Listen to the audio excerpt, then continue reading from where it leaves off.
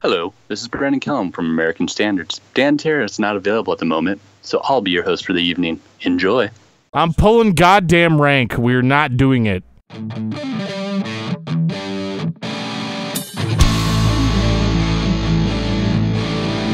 And if you believe that this is going to be the most laid-back episode of Discography Discussion, you're wrong. Then you are ready for this episode of Discography Discussion. I think between Jeff's sunburn, Dan off becoming a father again, and Brandon hiding in a closet, this has the potential to be weird. That's all I'm saying. You know, I mean, at this point, I really just think Dan's kind of slacking. I don't know if he has the commitment to the podcast that he once had. It's like, I'm having a kid. We get it. You have kids, Dan. Get on the podcast. Wasn't he having a kid at like 4 a.m. this morning? What is he doing right now is a question. Patience, gentlemen. The night is young. Are we still on baby watch? It hasn't happened yet. We are still on baby watch. So yeah, she's got to be miserable because my wife went through 16 hours of labor on the first kid, and that was just hell.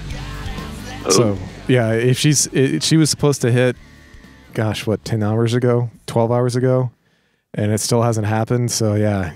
I mean, I put it out there. I was talking to him earlier, and I put it out there. You know, if it happens to happen a little bit before the podcast or even during, just feel free to jump on. I'm sure she'll be cool with it. I already offered. I'm like, you need to jump in and be like, I'm a father, and then jump out. It's like, well, all right, that just happened during this podcast. He did say, and I felt it was very like Always Sunny, like the title of the Always Sunny episodes. He's like, this episode could be called Brandon Kellum Hosts, Dan Gets Divorced. So I'm looking forward to it. Once I get that text that he's ready to jump on, we can just patch him in, right? Absolutely. Yep. Good deal. Do we know, is it a boy or a girl? I haven't asked him yet. I believe it's a boy.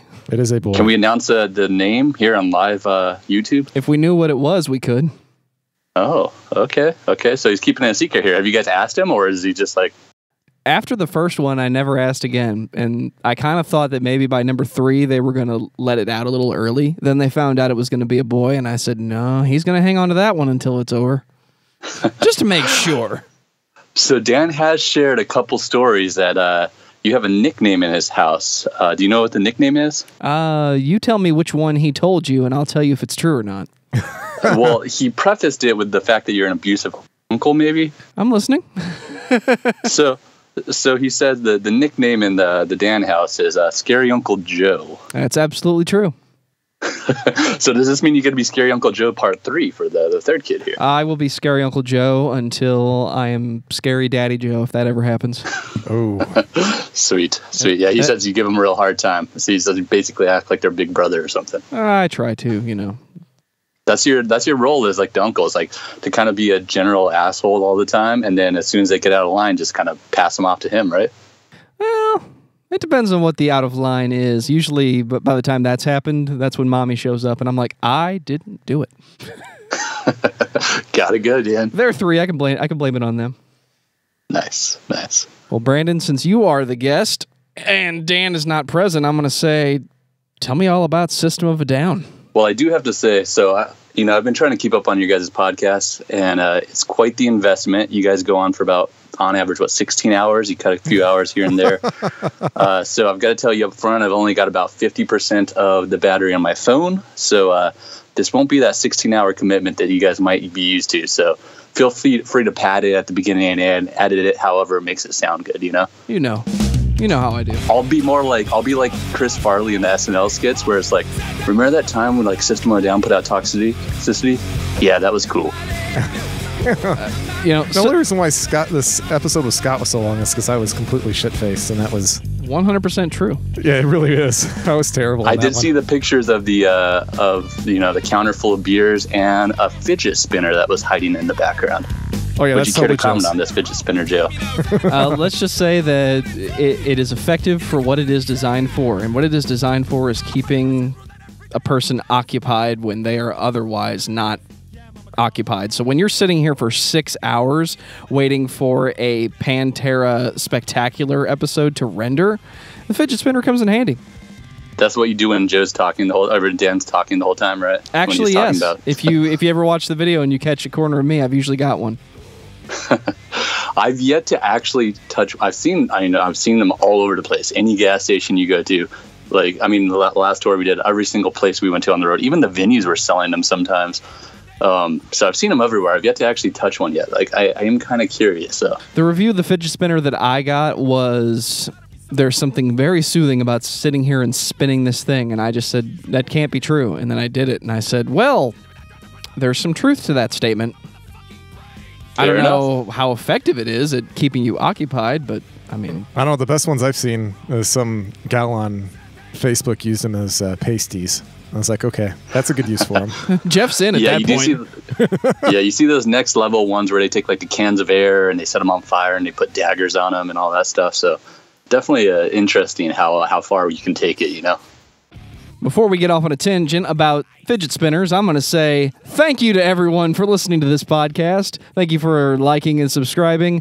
We are on Google Play. We are on iTunes. We are on Stitcher. We are on TuneIn Radio. So if you have an Amazon Echo product, you can say to it, Alexa, play the latest episode of Discography Discussion, and she will. You can also find us on Facebook and on Twitter at discussmetal. Again, be sure to like, favorite, and subscribe. You can find Brandon Kellum in the American Standards on Twitter at American Standards. And is it the Brandon Kellum on Twitter? I believe it's just Brandon Kellum. How did you get your actual name? That's what I want to know. The Twitter username, it took some time. I was sitting there thinking, what should I be called? And Brandon Kellum just came to mind. I don't know how it happened. I mean, creative stroke of genius, if you ask me. I mean... It's just the name that your mother gave you, right? I also like, we should change the band name from American Standards to Brandon Kellum and the American Standards. Is that officially the bill of the anti-melody now? Yeah, exactly. Brandon Kellum, the Brandon Kellum and the American Standards present the anti-melody. Just add the in front of everything. Like it. And this podcast is brought to you by fidget spinners. American Standards branded fidget spinners. There you go. I have seen some bands take advantage of that already. I've seen the bands that have the fidget spinners with their logo in the middle. We aren't going to get to that point. I'm just saying you should get in while the getting is able to be gotten, because I don't think it's going to be here much longer. Yeah, we might have missed the bus on it already. Yeah, you can. But this is also your time where you can say people can donate on the Patreon, right, on a monthly basis. I don't know how they do. How do you do that, Joe? How do I become a Patreon of Discography Discussion? Well, if you are not a patron, you can become one at patreon.com/discussmetal. We have some sweet perks, usually in the $1, $3, $5 range. If you're completely insane and you want to spend $50, well, there's some perks for you too. And I would be very appreciative and as a perk, of that. I heard, I mean, it might just be a rumor, so bear with me here. I hear once you guys hit a certain subscriber or a certain patron limit, you guys are going to actually do a End of Destiny reunion. Is that true? That has been talked about, although it is not officially endorsed. I just made that up on the spot, so I think I got something out of you here. I think you did, because I would be willing to do it for at least $75. But that's me personally. I can't speak to the rest of the band. Is the rest of the band all there? I mean, I know obviously you and Dan are, but who else do we have in the band? I don't think we've talked about that. Well, if you want to talk about End of Destiny on your 50% battery, we can do that. That would be the Brian Colson, the Patrick Daniels, and the Michael Yanni. And all there in Missouri? And no, they're all nearby. Within walking distance. Well, I mean, it sounds like it's not too far off. Let's get those $75 a month, not 75 subscribers or 75 patrons, right? I mean, I would just do it for 75 flat. Like if somebody gave me $75 and asked me to play a show, I'd make it happen. But again, that's just me. Cool. So my goal of this is I want to sound really confident like Dan, because I don't have all the history that he sounds like he has sometimes. Oh, no. But he says it really confidently, so I don't know if he's ever telling the truth, you know. So I'm going to try to do that here too. So what do you know about System of a Down then, Brandon? Nothing at all, actually. I just started listening to their stuff yesterday.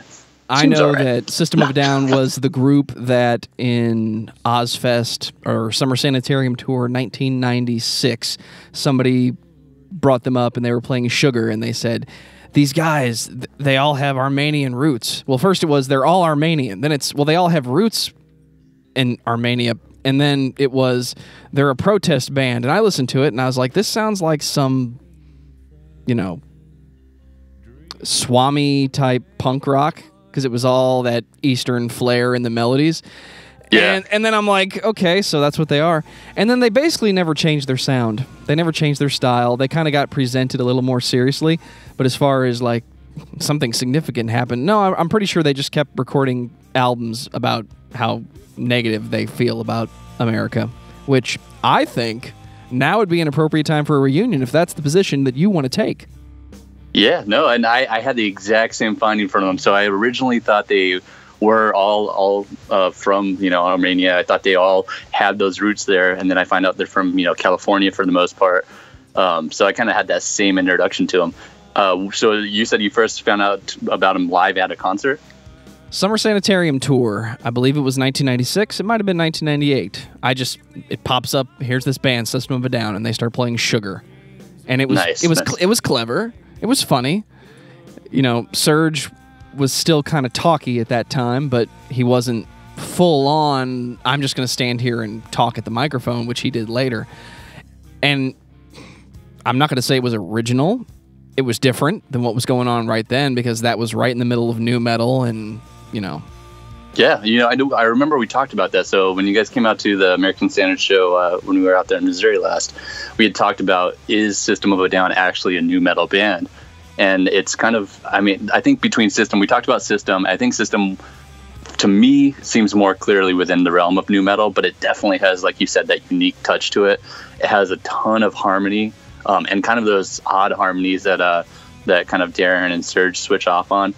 And then I think we also talked a little bit about Rage Against the Machine, if they fell in that same bucket of nu metal. So would you agree they are in the nu metal realm, or would you classify them as something else? Not anymore.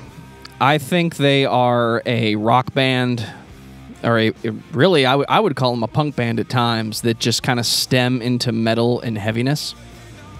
I really don't have a good label for them, because I'd call them like poppy alternative metal. I don't know what else to call it. Alternative metal might be the best one, because, if you listen to their first record, which is just the self-titled System of a Down, the first thing that most people heard with Spiders and Sugar, you get these really clever kind of upbeat riffs that are they're very chromatic. They're not very diatonic for you music junkies. He can play whatever note he wants and make it sound good. And it never really changed. I'm going to sneak my final thoughts in at the beginning, because that's how I like to write all my thesis papers.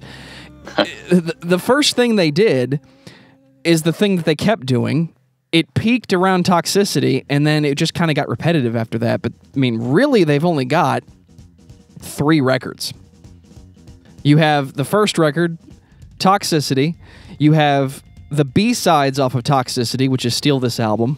Yep. And then you have Mesmerize, Hypnotize, which I don't care what anybody says, that's one record. Yeah, and it's released in the same year, too, so. Yeah, the total running time is 59 minutes on the whole thing. It's like, well, this is just one album of really, really good music. But although something that was interesting about that is, and I was kind of like trying to do a little research, trying to be professional, like Dan and everything. I always say, what would Dan do when I'm approaching a podcast? And he prefers it that way. And between Memorize and Hypnotize, they released them both in 2005. Kind of a little fun tidbit I found out about that was they kind of fall into this group of artists, and there's very, very few that released albums that went to the charts and ranked at number 1 in 2 albums consecutively in the same year. The only other people that had done that was the Beatles, Guns N' Roses, was it Tupac, and strangely DMX. So outside of that, no other artist has released 2 number 1 albums within the same year. And because they released Memorize and Hypnotize the same year, and like you said, they're arguably could be 1 album, but released as 2 albums, they kind of fall into this weird group of only 5 artists that kind of achieved that. Well, as one of the groups that I respect the most for, getting in and getting out, you have talked about the American Standards songs being quick, because why hang around when you got the point? Get to the point and move on to the next one. System of a Down is like 2 minutes in, 2 minutes out. There you go. Yeah. They might have that one song on the album that's a little bit longer than the rest, but for the most part, yeah, keep it under 2 minutes. Don't bore me giving you your best stuff, right? And actually, just like you, I think around 2000, maybe a little bit later, that's when I first heard the self-titled album. and I went and saw them at like an Ozfest. And you know, they just nailed through that full first album and thought, wow, this is so. Although and it was categorized with bands like Korn and stuff like that, but it was so different for the style of vocals and the guitars. I mean, it's one guitar band. It's not there. Although I think Darren kind of does a lot of layering and stuff like that. There's not a lot of bands from that genre that were just doing that one guitar, bass, vocals, and then tons of harmonies like that. Well, let's talk about the first record then, because first record is got Rick Rubin's hands all over it. Yep. Everything is in mono. It's right down the middle. There's no layering to speak of. It's just, this is what the band sounds like when they all stand together and play. Highlights for me are Sugar, Spiders, Pluck, because it's Pluck, and maybe Soil. But you've got 13 tracks. Just turn the thing on, let the whole thing go, and get out of there. I mean, it hits you right from the beginning with Sweet Pea when it comes in with those like the low harmonics, the artificial harmonics, wherever they are, or natural harmonics actually, just going up and down. It's such a cool song. I think that first song, Sweet Pea, is actually my favorite song on the album. You think so? I do. And then actually looking into it a little bit, that you mentioned Soil, I didn't realize that originally Serge and Darren had a band prior to System of a Down, which was called Soil. Yes, they did. So I'm kind of curious going back and seeing if any of that stuff is easy to find online, because not only did I not know that, but I didn't know that Shavo, the bass player, was originally the manager of the band. And then John on drums was actually someone that branched off and went over to Apex Theory, which when I try to categorize other bands, because there's not a lot of bands that I really point to that sound like System of a Down, like Apex Theory for some reason always sounded a little bit similar to it or somewhere within the same realm. But I had no clue that John was from Apex Theory.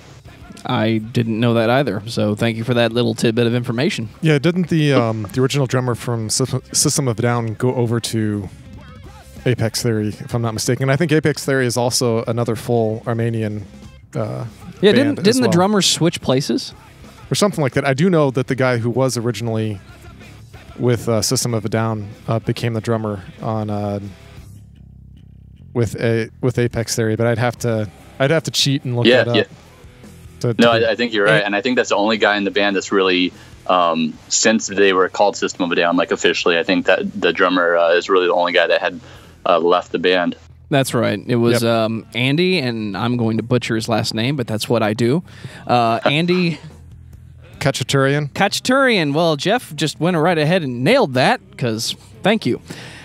He was professional. Back when they were Soil, that's who their drummer was, and right before they became System of a Down and got signed, that's when John came over. And so have you guys heard Soil at all, or have you guys listened to any of the tracks? Because I personally haven't heard them at all. I've never heard it.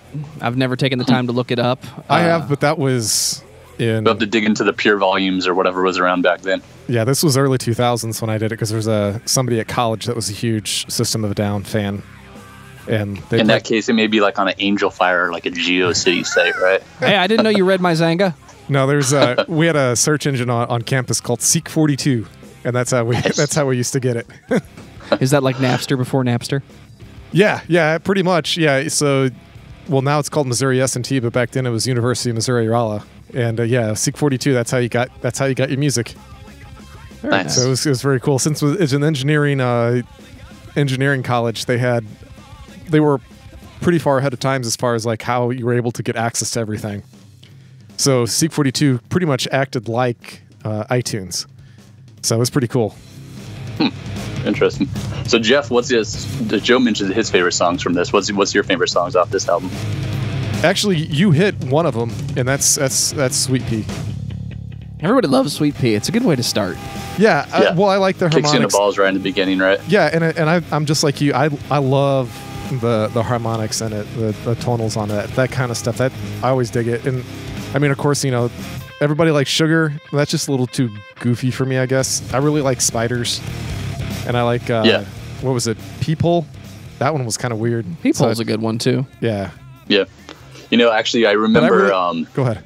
Also, no, sorry, not to cut you off, but I remember actually listening to or seeing that video for for Sugar the first time, and this is when MTV was actually playing music videos, and I didn't have cable as a kid, so we used to have this thing called the box, and it was kind of like when you flip through the channels and there'd be those staticky channels, and everybody jokes and says, "That's awesome." Oh, really? Yeah. Cool. Yeah, you like it was a kind of a staticky channel here. It was like the one where you always like as a kid joke and say you see like a boob here and there because it's all staticky and kind of.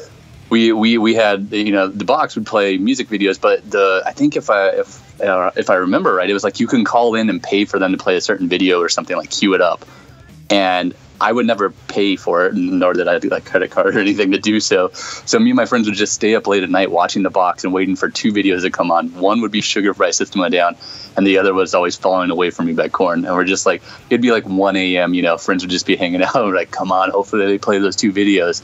Now we think, wow, you could pull up any video on YouTube, watch 20 seconds of it, get bored, and pull up another video. Yeah, it's exactly like my kids. That's what they do. No, we had the box. It was like some UHF channel that, like you said, you could never quite get it in good.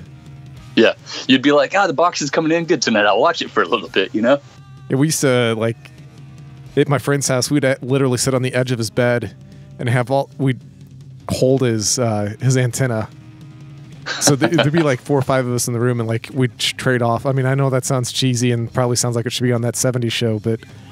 It's just like a kids will never know the struggle moment. Yeah, I know. But we really did do that. We were trying our damnedest to try to hold the antenna just right to make sure that we could actually at least understand what the hell's going on. Yeah. And we'd get pissed off when somebody would move, or stop moving. We're trying to watch this. Silly humans. It's coming over the cable connection. So yeah, that was my introduction to System of a Down. Was I think originally seen it on the box. I saw Sugar, and then we went and saw them at Ozfest when that album was still I think the only thing they had out back then. And was it 98, 99? 98, I think is when that came out. What do you think is the overall appeal of System of a Down?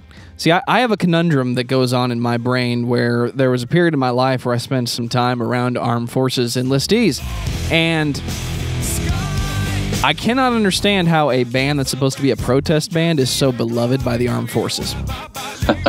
Right? Yeah. I mean, I can't answer that, but I personally feel it was 2 things for me. I think it was just so weird. The way that Serge and then even Darian doing the backing vocals kind of phrase everything, it creates these little hooks and little things that get stuck in your mind. I mean, just the way he says sugar, for example, is just that sugar. It kind of just this little weird phrasing that they do things that create these hooks within the hooks, And that was something that was interesting to me. And I also think at the time that I got into it was when I got my first guitar. And once again, I should probably tell you, I only wanted to do this episode that way I can openly talk smack about Dan and not liking Pantera. And how Pantera is the greatest band ever. So at that time, I only listened to bands like Pantera, and I could never play guitar like Pantera. But when I heard of System of a Down and I was looking up to the tabs, I can play this. This is stuff that's easy. I remember learning that self-titled album and Toxicity, and it was just very accessible. So it had that weird kind of almost creepy vibe that tied me in first. But then also from a musical standpoint, it was just something that was got me into actually playing guitar, and learning stuff. Although it was just, power chords and fairly simple stuff, everything in the drop C. But I mean, to this day, I think, American Standards even plays in drop C. So that was another thing that was that drop tuning, right below that drop D. It was just something different than we're used to. What about you guys? I mean, why would you think that they would kind of have that appeal? I think for, at least it was for me, was they were a little more upbeat. Even if, the message may not, whenever they got serious on some of the stuff that they wrote, it was, some pretty heavy subject matters. They were quirky. They had, there was a little bit of fun involved. And for me, that was kind of the appeal was, hey, this isn't your typical normal, because this was right at the end of grunge and new metal was coming in, So this was more fun, and it had a poppy feel to some of their stuff. Fun is the word I would definitely use to describe System of a Down. I like that. I mean, I think like you said, I mean, it made it like it took away the tough guy aspect that some of the heavier music was doing, and a lot of the bands, especially in nu metal, were doing like this more dark and angsty kind of feel to it. And although like they had some of those visuals, it seemed weird, but it didn't seem like tough guy. It seemed like you said, just fun is, I mean, probably the best word. Just kind of this weird spazzy type of upbeat stuff. Spaz. That's a good word too. It's fun and spastic. You know, I don't know if maybe their Armenian roots has something to do with it too. I know that they would tell you that it does. Outside of Darren, they were all. None of them were born in the U.S. Darren was the only one, and his dad immigrated from, I think it was from Iraq, because I know his dad's a pretty famous artist, and his dad actually did the covers for Hypnotize and Mesmerize. That's actually his dad's art. Interesting. Oh, nice. On those, and but yeah, so I think culture might have something to do with it too. I mean, it's kind of the reason why I always liked. I mean, I might get shit for it, but I like. Whenever Seether first came out, I really liked them because they had a different, I felt like they had a different vibe or different feel because they were from South Africa.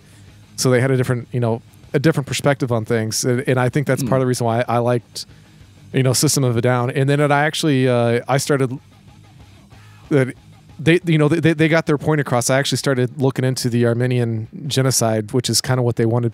That's kind of like their big thing. That was the whole point. Yeah. The origin of the band was... pay attention to this. Yeah, and it is. Yeah, I mean, it's anybody who hasn't looked into it needs.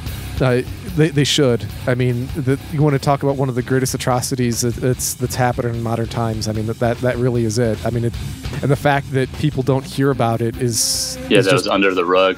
Yeah.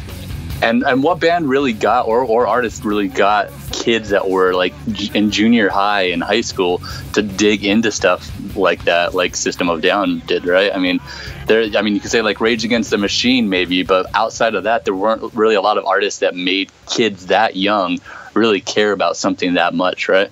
Correct. They might be a sleeper smart band. Like the B-52s and Devo were always accused of being a smart band. Like you had to pay attention to actual facts in order to really appreciate the music. And yeah, Rage, they were definitely like, pay attention to this. This is actually going on. And System of a Down, the same thing.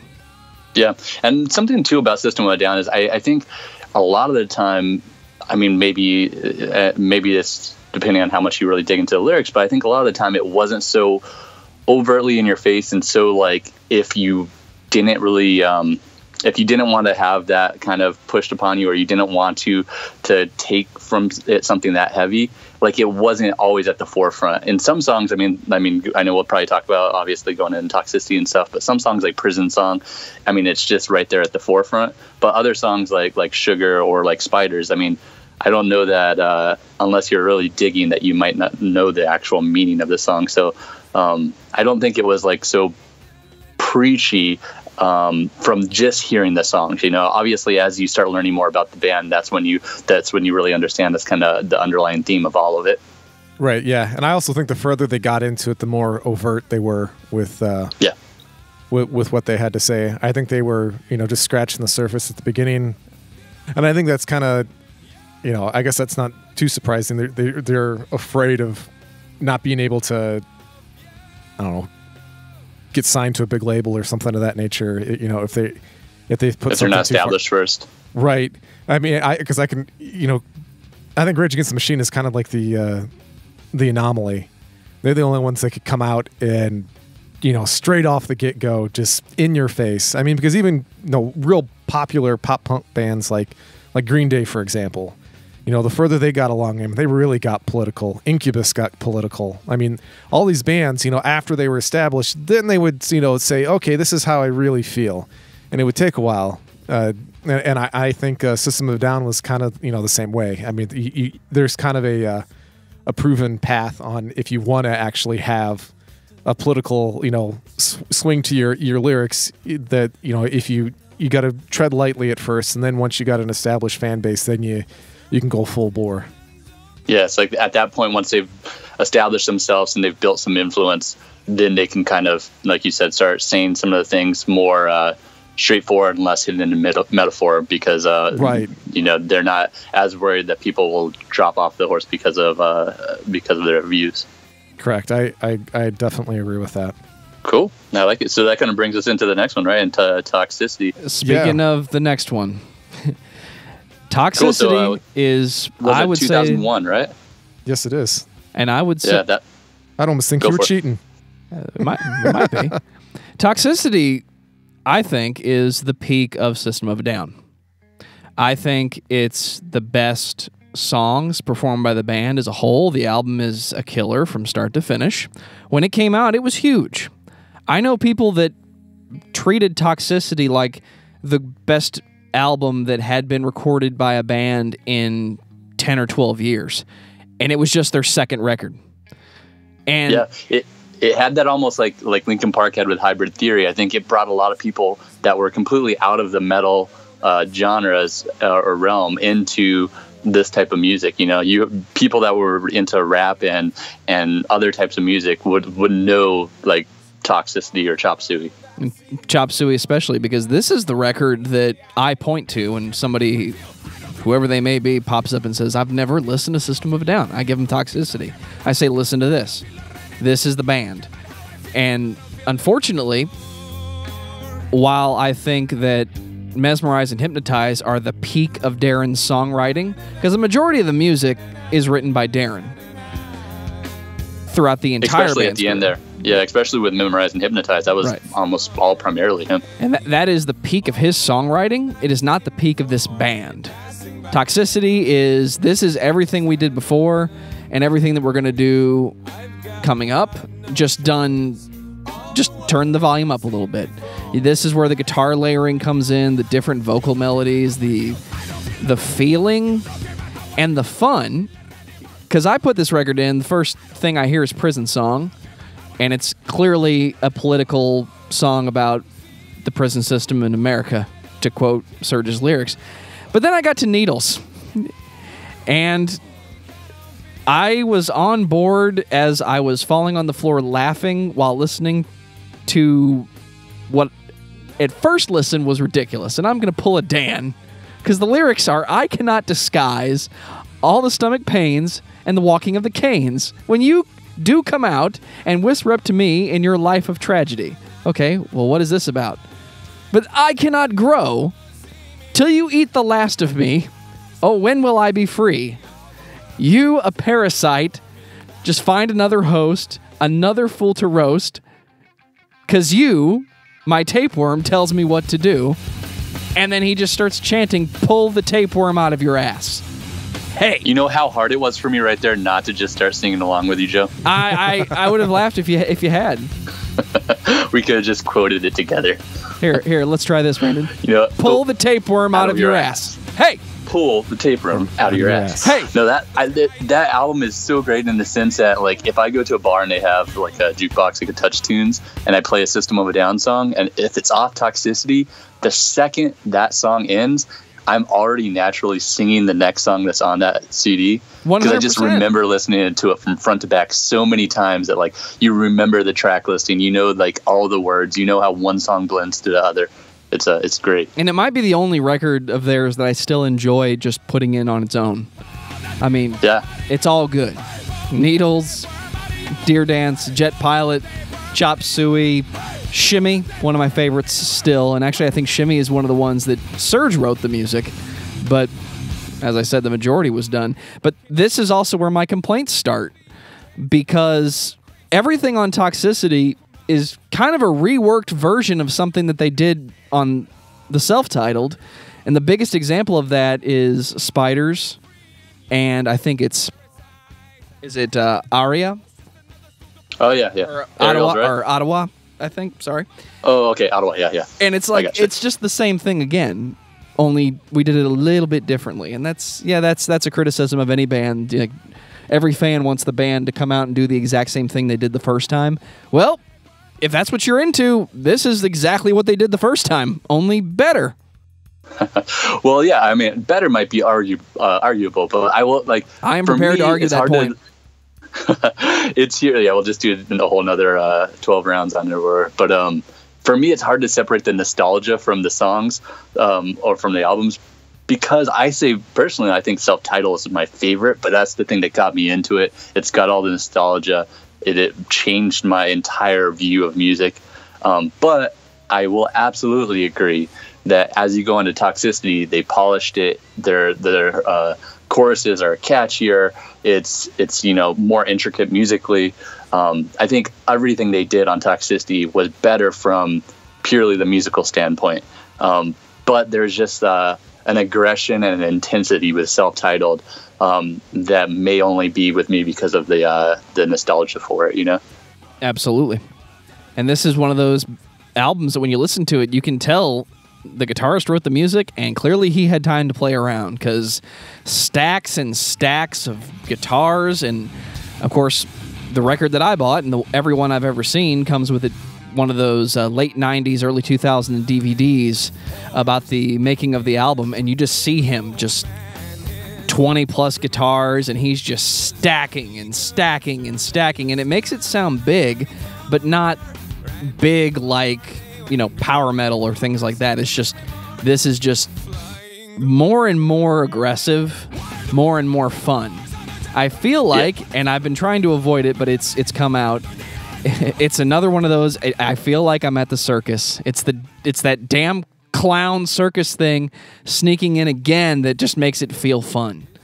Yeah, there's something that can be said about this album that you don't have from Self-Titled is the more you listen to it, because of all those layers and because of all the textures they put in with different amps and different guitars and even things like mandolins and stuff like that.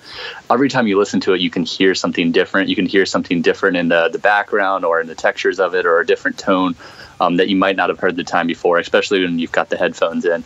When you listen to Self-Titled, it's just there. It like you said, it's just all laying it all out as it is, with Toxicity.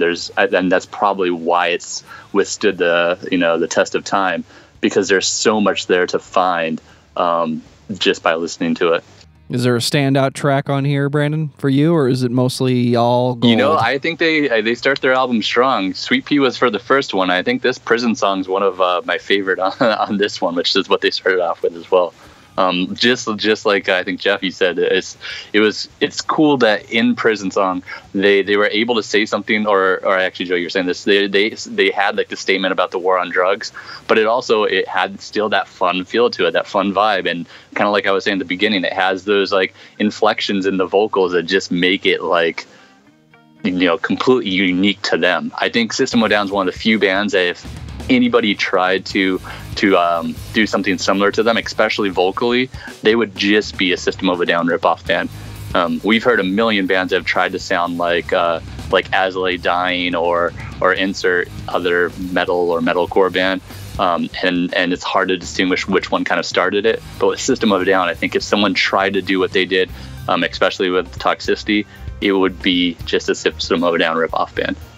And I can't think of any bands that have tried to do it, Not successfully. I've heard a couple locals and a couple underground here and there that's like, well, our biggest influence is System of a Down, and it was just the vocalist standing there yelling. But he wasn't trying to do Serge Tankian. He ended up sounding more like Me Without You, which just makes me laugh, because I'm like, dude, you're listening to the wrong band. Here, go listen to this. And I almost can separate this album into 3 acts, and I don't know if they did that on purpose, but I'm also like a diehard track listing guy.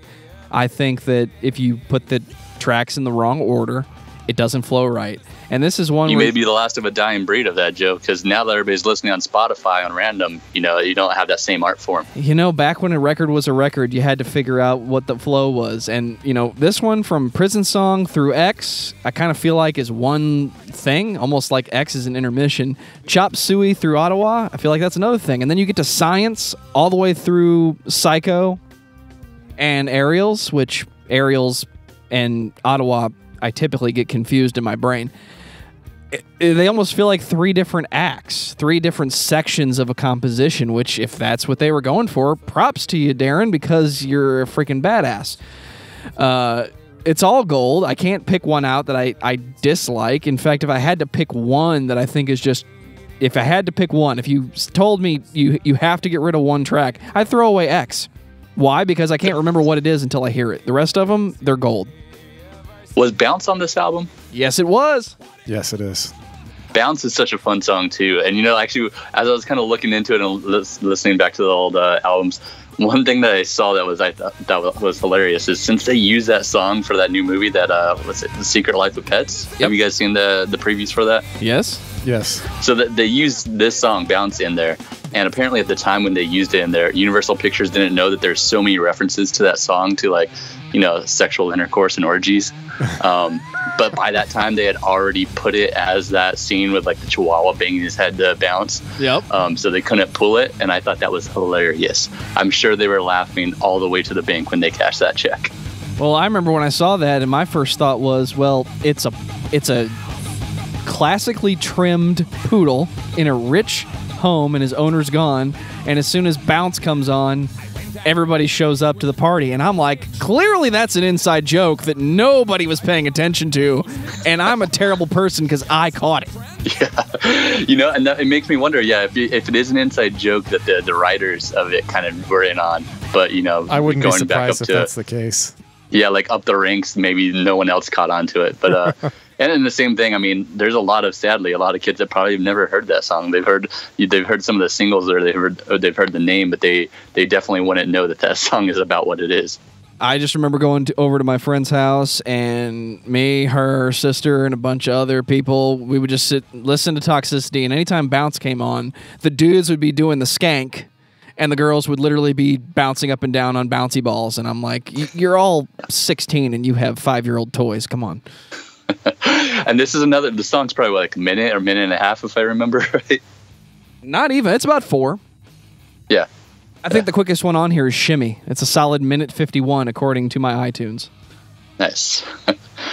So I'm curious on, so this album Toxicity, it obviously came out during the time of like September 11th, I think, like right before or right after there. Right after. Do you think that played into any of the either popularity, or I don't know that you can argue that it made it suppress it at all, outside of the fact that I heard that they were actually pulling like the song from radio in some cases. But it's interesting that despite the fact that they're pulling it from radio, this album was so huge. How do you think it affected it?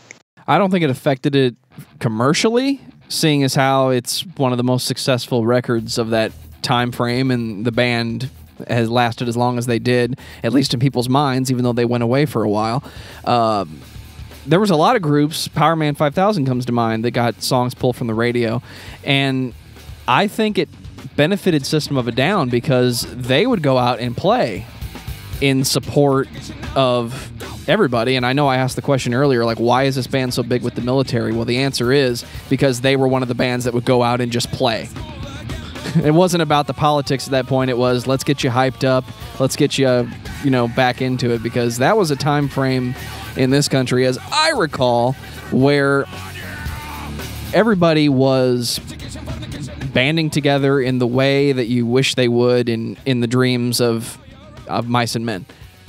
And I remember Toxicity being one of the strong albums. It stands out to me, at least in that year, or for the next few years. It stands out. Yeah, I think the fact that it was, it was more upbeat than some of the other new metal. I mean, it's the same reason why bands like, POD and Switchfoot and all that kind of stuff got real popular at that time. Is because they seem to have a positive message and a positive vibe. A lot of the other stuff that fell by the wayside after 9/11, I think, was stuff that was a little bit more darker and depressing. People were looking for things that they could feel good while listening to because they needed to, because life would kind of sucked for a lot of people because either they were affected directly by it or indirectly by it. But most people had some sort of emotional reaction to 9/11, and so anything they could get to either A, make them feel better, or B, forget about it altogether. I mean, they were going for it. So I think that helped System of a Down quite a bit, especially with like Chop Suey. I don't think it's an accident that became so popular, because it's just so, at the time, it was quirky, offbeat, weird, and the video was really weird, especially with Darren, like all with the painted on tattoo he had, and him kind of going in all different directions all at the same time in the video. I mean, I know that I know a lot of people that they love that kind of stuff because it was just something. It was something that they hadn't seen before, and it was something that they get their mind off of things. Absolutely. Yeah, like I said, I mean, it was one of the bands I remember, and this is, I think, like the tail end of high school, that there were a lot, for me at least, that there were a lot of people that never would have listened to this type of music, but like it completely opened the doors for them. Like between that and Hybrid Theory, which I think was somewhere around this time, I don't know, maybe a couple of years before or after, probably after. Right. But those are the kind of like the transitional bands that just got these people into it because it was on the radio and it was different and it was quirky, And if anything, I mean, especially for kids in junior high and high school, if they heard that something got pulled from the radio, if they heard that something was, what's the word? If they heard for any reason that people were trying to suppress it, I guess that might make more allure to like actively want to go out and find it and like it anyways. I know a few people that was the mindset and still is to a certain extent, where what is this? People don't like it. I shouldn't be listening to it. I have to hear it. Yeah, that's the same reason why if the kid's under 21, no, you cannot drink. Bullshit. I'm gonna go drink. Give him time. He'll figure it out. Well. Now, so what you're saying is, for American standards, our only successful or our only chance of success is if we start telling people not to listen to us or not to come to our shows because it's too risque. Brandon, since the day I met you, you've been telling me not to listen to your band, and we drove across the state. Come on, you need to find a way to have their parents tell the kids that, and then you're in like Flynn. Your mom says don't listen to American standards. Just saying. Perfect. It's perfect. I love it. There's two other things because I tried to look up some stuff about the albums, and there's two things I didn't know at all about this album that I thought were kind of interesting, and they might have been huge at the time, and I just didn't realize. But I read that they were when they were doing their album release show for this in California for Toxicity, that I guess they did it at some outdoor place that was supposed to hold like 3,000 or 4,000 people, and like 10,000 people ended up showing up. So by the time System of a Down was supposed to get on stage, the cops were already like trying to break it up and saying the show wasn't going to happen. And apparently, and it had a few sources, it was on Wikipedia, but it had a few sources, so it's possibly legit. Sources are important, ladies and gentlemen. Exactly. Apparently, they're saying like people started rioting and they ended up destroying, over $30,000 worth of gear and stuff on the stage and everything, which, I mean, $30,000 worth of gear probably isn't really that much. That sounds like the gear from a small venue, but just the whole fact that there's 10,000 people to see, this album release show for their breakout album is huge. And they sold what this went multiple times platinum, which is crazy. Platinum being like back then, like you had to sell millions of albums. So they were doing like 10, 12 million albums. Yeah, 10 million is diamond, I believe. Now it's like, dude, if you can sell like 10,000 albums, it's huge. It's all about singles online. Yeah, from what I've been told. How many listens do you get on Spotify or crap like that? Unfortunately, I know. True. That doesn't pay. Does that pay yet, Brandon? It's a fraction of a penny. We get a check for about $20 a month from Spotify. Nice. And I truly think it's like 0.01 of a penny for every play. So it's pretty low. You got to make your money while out on tour, unfortunately, I would have guessed. It's all touring. It's all merch. You buy a t-shirt for a few bucks and then hopefully you get 10 or 15 for it, But yeah, so that was one thing that I thought was interesting. Another thing that I thought was interesting, once again, something that was sourced on Wikipedia, so take it with a grain of salt. But it was talking about that song, that IEAIEIO song. We're getting to that. Yeah, that's on Steal This Album, I think. Oh, is that on Steal This Album? All right, yeah. well, I'll save it for that. That's a teaser. Well, why don't we just move the break? Why don't we use that as our segue into it? Well, here's the thing about Steal This Album. Here was 2002. I remember 2002. We still had dial-up internet. Napster was no longer a thing, but this is where peer-to-peer became a thing. BearShare, LimeWire, Morpheus, Kazaa. It was the same software with a different name, if you remember, Jeff. Yes, it was. And, when you looked at somebody's CD collection, a lot of people had a large stack of CDRs. And I don't mean CDRs that you go to the store now and buy. I mean, back when they were a little bit of higher quality, the labels were very white. I remember Memorex being my favorite CDR design. It was this deep blue color. I don't believe that has anything to do with the longevity of it, but it had this really nice white label, like it had been painted by hand. It said Memorex on it, CDR. If you had to rewrite, it had RW. And is that what you gave to the girls after you made a really nice mix album? I yeah. was a notorious mix CD maker, and there are some people that to this day have my mixes in their collection. And I gave that girl a Memorex. I did, actually. She would prove it if hang on, let me call her. Hang on.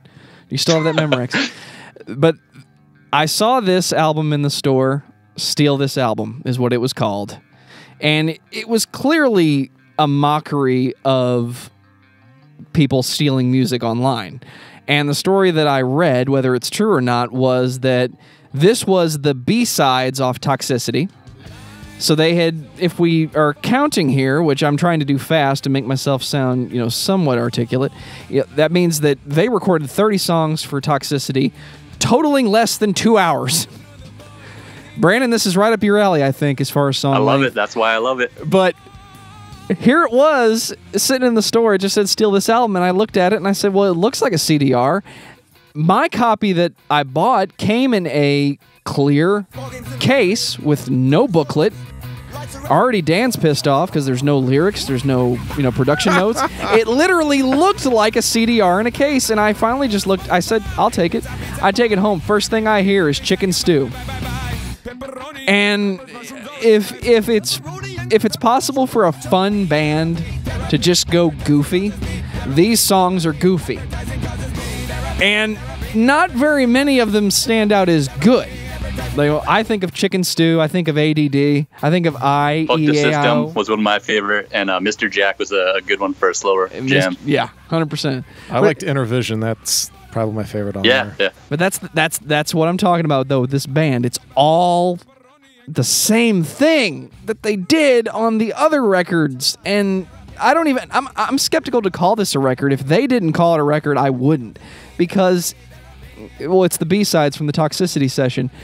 Most of these songs sound identical, so then I have to ask myself, was Toxicity really thought out that well, or was it, let's pick the best ones that sound the best when we have three that sound almost identical?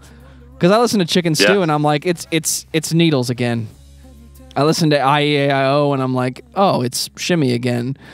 But they're still good. They're still fun. And it makes you almost wonder how much of that is the band, because, I think a lot of bands do this, but System of a Down, I think, is absolutely notorious for writing just an insane amount of content and whittling it down. It makes me wonder if the band is actually whittling it down and making that choice on these songs sound the same, or this is tonally off or too goofy for the album, or if it's maybe, Rick Rubin, being the genius that he is, kind of giving that insight into it, and obviously their management and everything else kind of makes me wonder how much is outside of the band making that choice and how much was it within. And the answer that they would give is the album is called Toxicity, and we sold a shit ton. So there you go. Yeah, I read about that too, saying that and I think because I listened to some of the YouTube videos that actually are supposedly the B-sides before they're finished, and they definitely sound a lot more raw and a lot less polished. So I read that they basically, once they knew that it had leaked, they decided to go in and finish, the songs that had leaked and then put it on here. So I think maybe it could be that they figured if these songs are already out here, let's kind of play off that whole culture that was just taking off of the torrenting and illegally downloading songs. The opposite of what Metallica was doing at the time. Well, that was the thing. Everybody hated Lars, so everybody else had to try to cash in on it somehow. I thought most people still hate Lars, but hey. The one song on here the one song on here that really made me do a double take, mainly because I didn't listen to Steal This Album a bunch like I did the others, was Ego Brain. And it made me think, actually, of the Clayman album by In Flames. Oh, interesting. Especially with the acoustic guitar at the beginning. I was like, this sounds like old. The intro, I was like, this sounds like old In Flames. And then search sings, and I'm like, well, it's definitely not. But I was like, this totally could show up on an In Flames album. That's kind of cool. That makes it sound a little bit different than some of their past stuff, right? Yeah, it sounded, what was it? I think it's Square Nothingness, I think, is the one I'm thinking of that's making me think of it. the intro of it. Once like I said, once Serge starts singing, it's definitely not it. Yeah. But yeah, that was the only one that like stuck out to me as like, yeah, this is not like the rest on the album. Everything else was like, yeah, this is the same stuff again, just not as good for the most part. And it's like we said, it's because they're B-sides. I mean, they're not supposed to be as strong as Toxicity. But yeah, and I do like I like the fact that that they did go with it and just change the name to steal this album after everything got leaked. I get it, and I think that was a solid move on their part. Just to go with the flow instead of trying to fight everything that was going on like Metallica did, because that just all it did was it just endear themselves to their fans even further. They're saying, hey, you know what? This shit got leaked. And they're cool with it. All right, we like these guys even better. Now we're going to actually go buy the finished versions of the song so we can hear what they're supposed to sound like. Yeah, and the whole idea of doing like that different artwork. Joe, you had just the plain silver CD with like the writing on it. Is that the one that you had? It was a white label with the writing, and that's all that was in the case. See, I had the one that had like I think they were like two sets of legs interconnected or intertwined. Have you seen that one? No, it's like I have blue not. and red legs. So I think they had five or six like different covers, and that kind of gave it something different too. So it was just like, yeah, just like you were saying, Jeff, it gave it that vibe of like, I know I can go out there and get this for free, but since they've kind of done this and they've almost played into that whole vibe, like now it makes me like them even more, and I want to go support this. That's one of the last times I actually remember waiting like in line to get an album, like waiting for that release time to actually get an album at this place called The Warehouse back in the days, and then grabbing that album, taking it home, and like listening to it. Also, one of the last System of a Down albums that I really got into as well, because as it went into Memorize and Hypnotize, then although I've heard those albums, I definitely haven't heard them to the point where things like Toxicity and Self-Titled, I just know the track listing right off the bat, and I kind of know the songs for heart. So you waited for Steal This Album? I waited for Steal This Album, and I was a bit disappointed, and maybe that's what made me fall off the boat with System of a Down a bit when they went into Memorize and Hypnotize. See, I don't know why. I didn't expect it to be anything. So when I listened to it, it was, okay, there's some good songs on here. If they played them live, I'd be all right with it. But I was never sitting there going, oh, when's the next System of an album? When's the next System of a Down album coming out? And then I got this, and I didn't care. Like, I think System of a Down, and maybe I'm not a super fan, they always kind of stayed in the middle of my radar. It was, oh, they still exist, and that was good enough. Then they went away for a while. They came back, and I was like, oh, look, System of a Down's going to play a show. And I don't care, because it's good that they can still do that, and it sound exactly the same.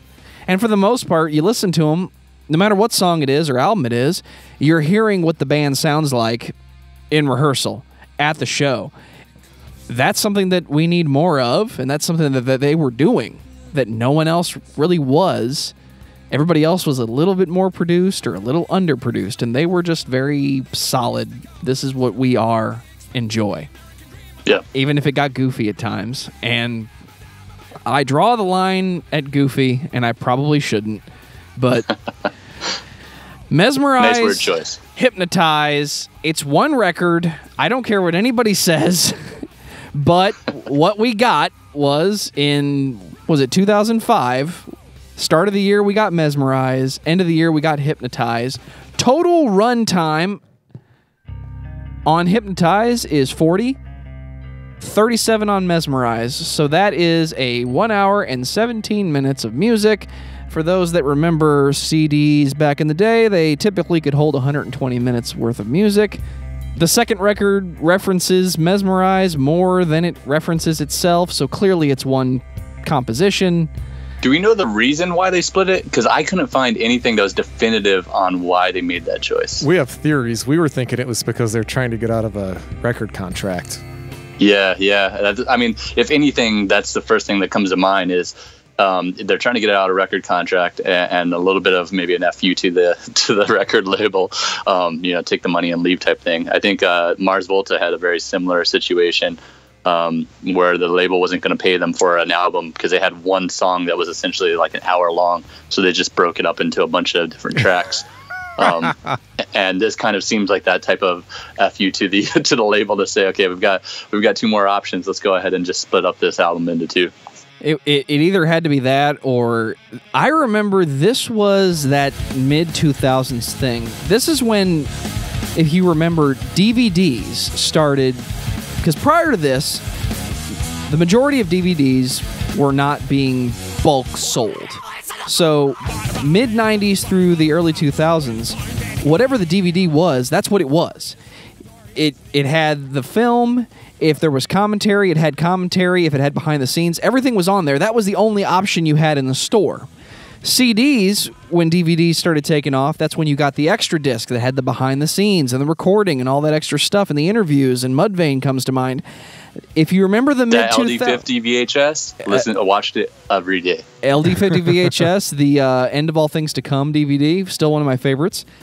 I even remember having the Disturbed one. I said all of that to say this. This was the mid-2000s where you go to the store, you spend $15 for the theatrical version, or you spend $20, you get the director's cut that has all this extra stuff and these commentaries that there's different commentaries than what was on the regular version, and then somebody had to sit there and go, ooh, I have to buy both.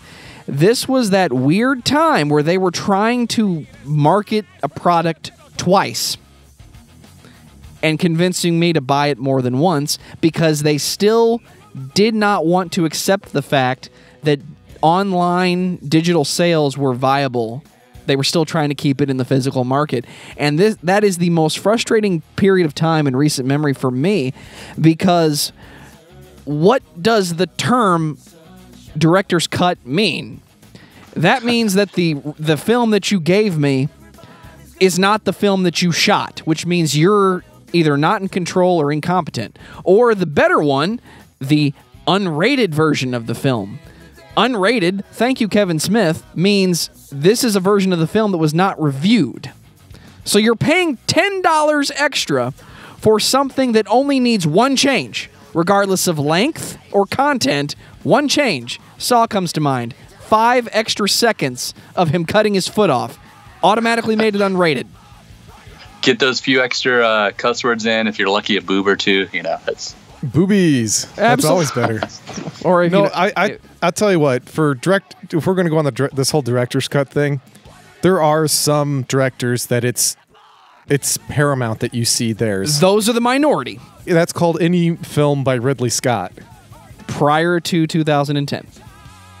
Yeah. Great example of what's not that director. Have you guys seen the director's cut or the alternate endings of Butterfly Effect? Yes. I've heard of. There's a large quantity. The cringy moment, and not to ruin it, but this is Spoilers. Not in the actual film. Yeah, spoiler alert here. Yeah, for a 15-year-old film, it's okay. Go for it. Yeah. So, cover your ears, fast forward 30 seconds, whatever it is. But the ending on the alternate version is, as a fetus, he kills himself. He chokes himself with the umbilical cord. Yeah. So he was never born. So all of that movie never happened. Yeah. And that is why that is a deleted scene that was not used in the film. Pay your $24 and get that scene. I just saved people some money. I could save you some money with all the Paranormal Activity films, but waste of money, you mean? That's a waste. I agree. But this so what you're saying are these 2 albums are that. This was that time frame, because I've been trying to come up with a different example, but I know there was more than one group that did the same thing, where we released 2 albums in the same year. And it's clearly just one product that you split in half. But this is the one that stands out. This is always my example, because we released 2 records in the same year. So, but they both cost $15. Well, if it's half a product, it should be $8. But it wasn't. Yeah, I think there are bands that probably still do that, but they do it in a way that's less overt. A good example of something like that, and I love these guys, is Every Time I Die. They released an album. I want to say it was X-Life's. I could be wrong, but they one of their albums that was within the last 3 albums, they released the album and it was 10 or 12 songs. And then that same year for Record Store Day, they released another 4 songs that were like B-sides from that album. And they packaged it as these were, especially for Record Store Day. I know a lot of bands now are jumping on that, get these remixed, remastered, unreleased songs, B-sides that you could only get on Record Store Day and any day after Record Store Day. I'm okay with that. I like collecting vinyl, so I don't mind having the... Sometimes it's appropriate, but this was that time frame where they were just trying to cash in on it. Yeah, they were trying to get every penny they could at that point in time. I get it. So are we officially saying then that for the purposes of this episode, Mesmerize, Hypnotize is one album? Well, yeah, I think that was kind of their intention. This was their Melancholy and the Infinite Sadness, double disc, and it was amazing. So, are there standout tracks on this for you guys though? Because that's since I feel like I fell off the wagon or whatever the right term is for this by the time these 2 albums came out. I've listened through these and all the guys in American Standards are all huge System of a Down fans. It's probably the thing that we listen to most on the road. So I have heard these songs time and time again. But when I think about them, just off the top of my head, the only songs that really come to mind are songs like BYOB or like Lonely Day. But primarily because they've got like the videos and they were singles and all that.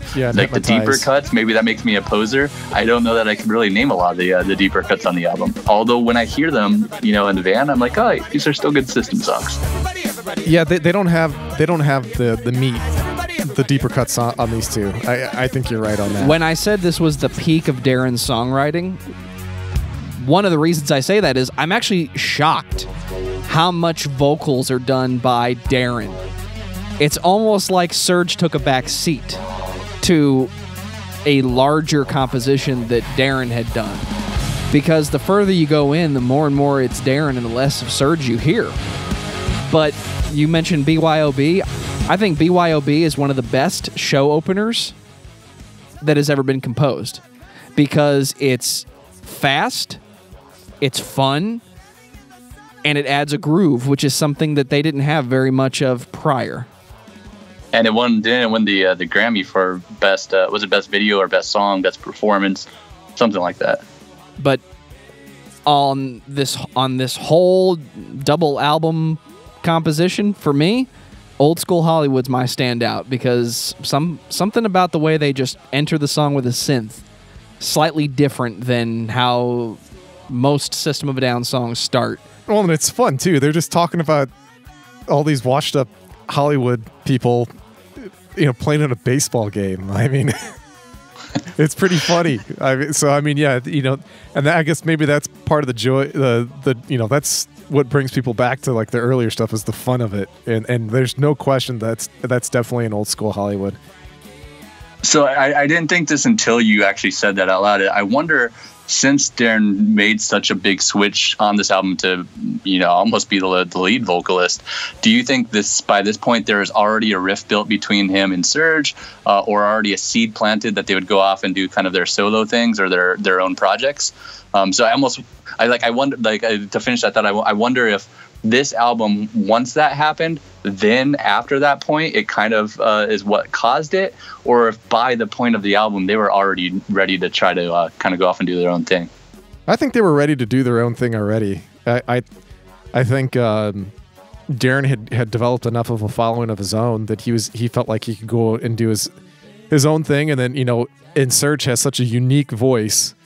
The only other person I can think of in the 90s and 2000s that you could say has that unique of a voice, who it is as instantly as like Les Claypool. I mean, I know it's a different kind of music, but their phrasing was just different than everybody else that was out there. So yeah, I just think they were just ready to do their own things and just go their own directions, and they had to establish themselves, and they, I don't think that's completely unusual for bands, as big as they are, that everybody wants to go try their own thing. I mean, it's been going on for, decades where, You know, I mean, even just look. I mean, look, the Beatles, I guess, are probably the most famous example. You know, they all went out and they just became, you know, megastars on their own as well. But even boy bands do that kind of shit, where they're like, oh yeah, you know, look at Justin Timberlake. You know, I mean, I feel like it's got to be a mixture of that.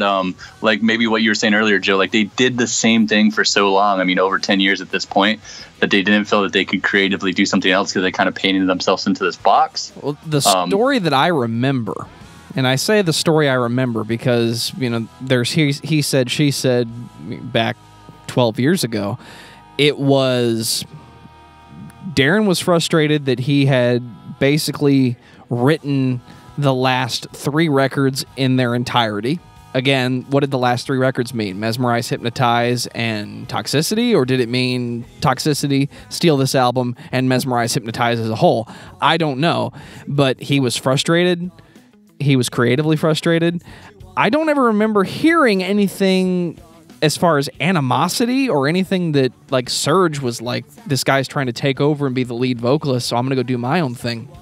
Because Serge ended up pulling a Scott Stapp, a Steve Perry. He went off and did a solo record. Please don't compare him to Scott Stapp. Please. I just did. Can we edit that out? Absolutely not, because I'm the editor. He went and pulled the same thing. He went to do a solo album, and it sounded exactly like, or the best replication that he could muster, a System of a Down album. It sounded like a mediocre System of a Down record, and I was interested to hear it when it was released. And I think the first thing I heard was just, it sounded like somebody had a piano and was just hitting 2 keys as fast as they could. And I thought, well, I mean, it depends on your level of playability. But then there was another song that had the exact same thing in a different position. And I was like... So does Serge play the instruments on these songs? I don't even know that, to be honest. He plays... or does he have studio guys? He's a keyboard guy.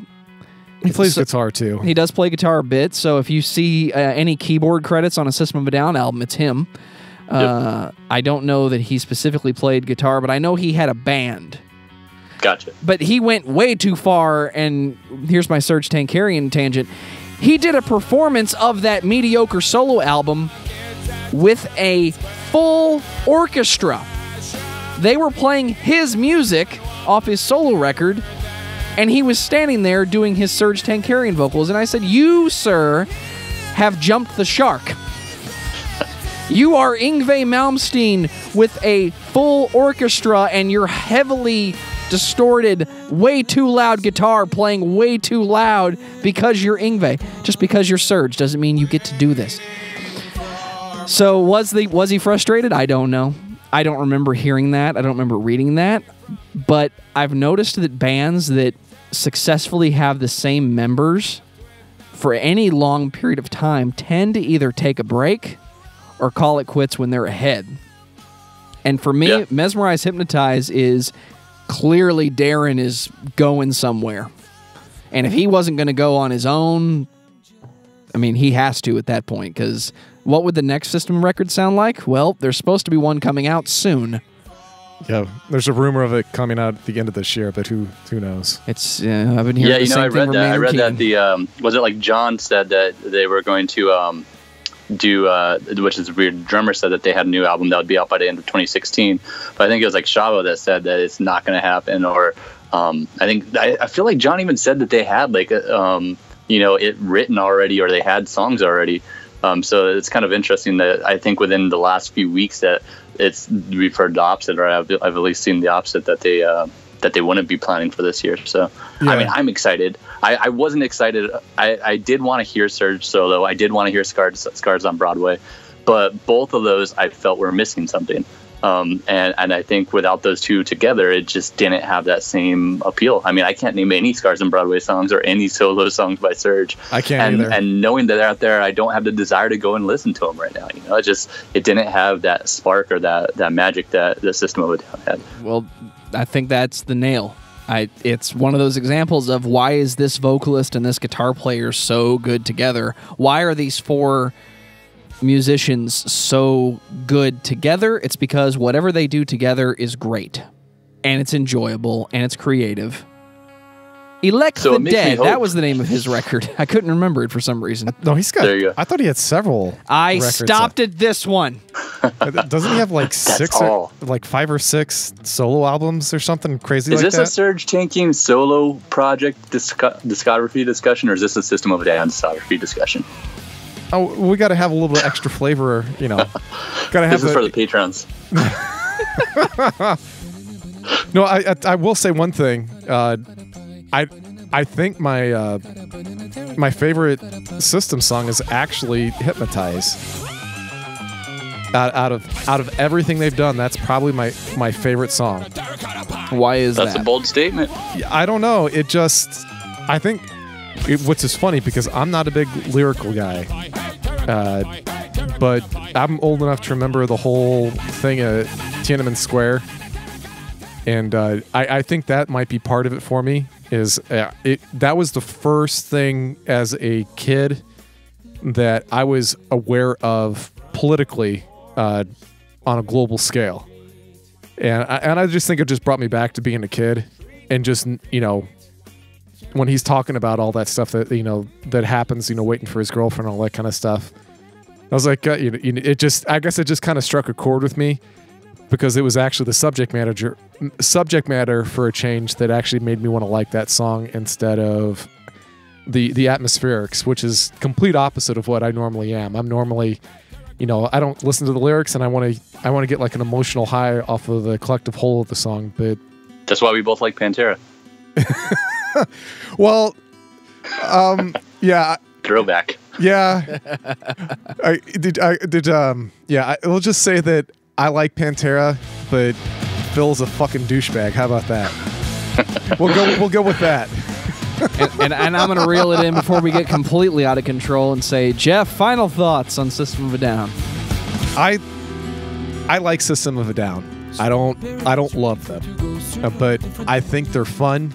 I think it's one of the few, you know, quasi-metal albums that I can put on around a bunch of people that, you know, we're at a party, and they'll enjoy, you know, whenever they hear BYOB, you know, then they'll have fun with it. And I'm like, all right, so you guys are going to hear something a little heavier, but still enjoy yourself. So that's what I like about System of a Down. I don't necessarily like all of their political stuff outside of the Hypnotize. I just like how they make you feel. I like their phrasings. I like the harmony.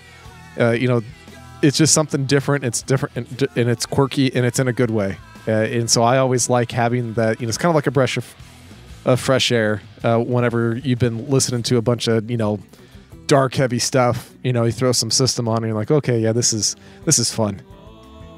Brandon, what about you?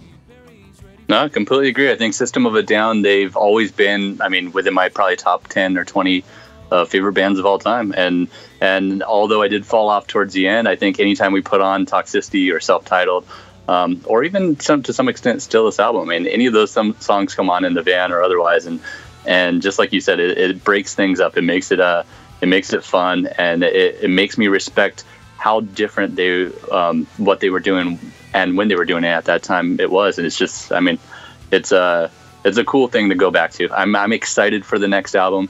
I don't want to get my hopes too high. I want to expect it's going to suck, and then be pleasantly surprised when it comes out. You and me both. And I would say, on top of what I said earlier, the best artists, the most enjoyable ones for me, are the ones that just do the art and don't require that I pay attention.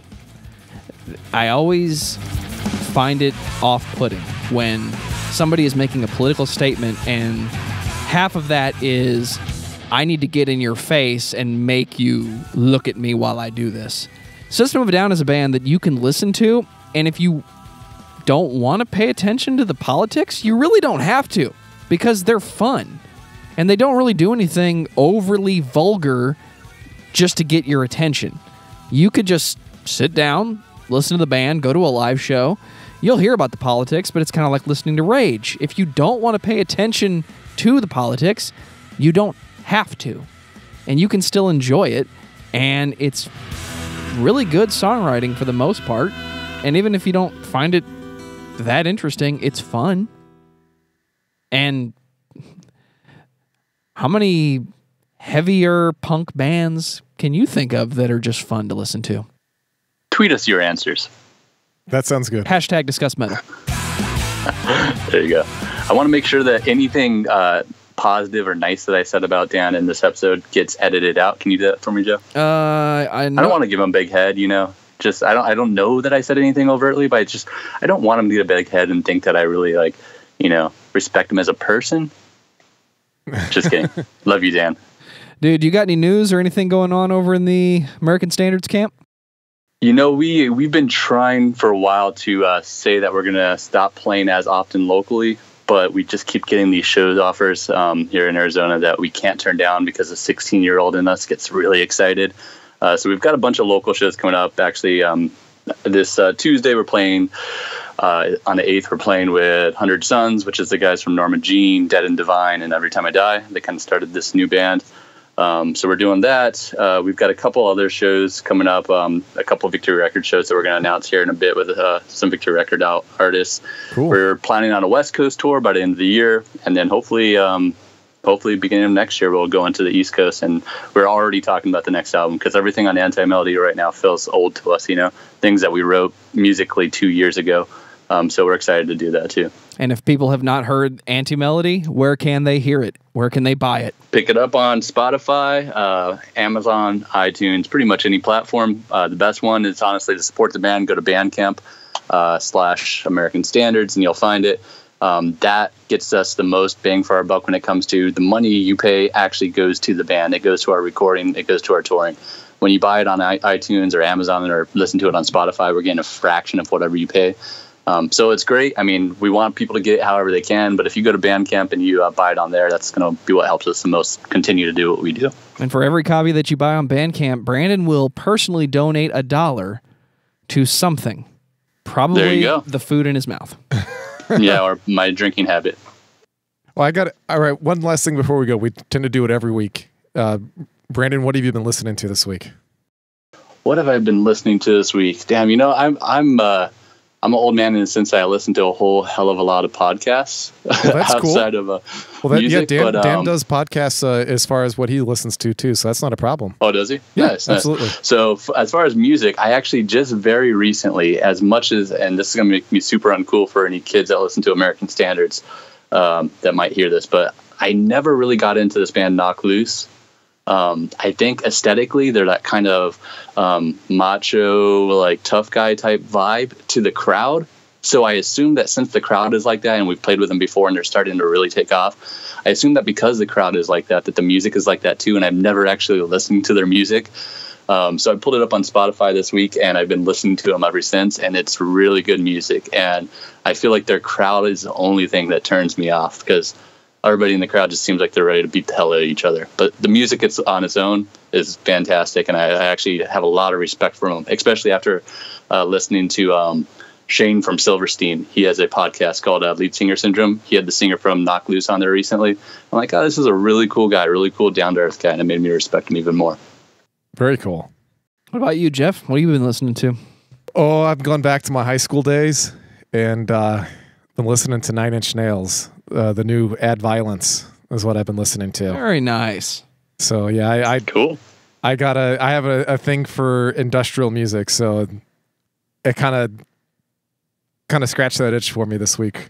So I that's definitely what I've been listening to. So anybody who likes the old stuff, check it out.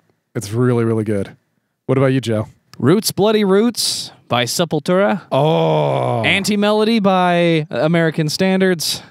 And because everybody should listen to it anyway, Toxicity by System of a Down. That is what's been on my playlist this week. Is that where we hint the fact that we might do a cover song of I Hear Soulfly or Sepultura? My suggestion was Refuse Resist. Yeah, that's what Dan was telling me. If not that, well, we'll talk when the episode's not going about that. There you go. I told Dan Max Cavalera, he used to have a house out here pretty close, a couple miles from where I'm at, so we'd see him at the gas station all the time. He used to go down to this music venue that we play at and just catch local shows. Seemed like a super down-to-earth guy. That's very funny. Cool. And on that note, this has been episode 25 of Discography Discussion. Thank you for listening. You can like us on Facebook and follow us on Twitter at discussmetal. Subscribe to our podcast everywhere you listen to podcasts, including Google Play, iTunes, and Stitcher. Visit discussmetal.com for all things discography discussion, and please send questions and comments to danandjoeshow@gmail.com. If you are not a patron, you can become one at patreon.com/discussmetal. We have some sweet perks. You can find Brandon and all of the American Standards at Bandcamp and on Twitter. Search for American Standards. I'd tell you what his personal Twitter handle is, but he might come out of that and shock me. No, nothing shocking there.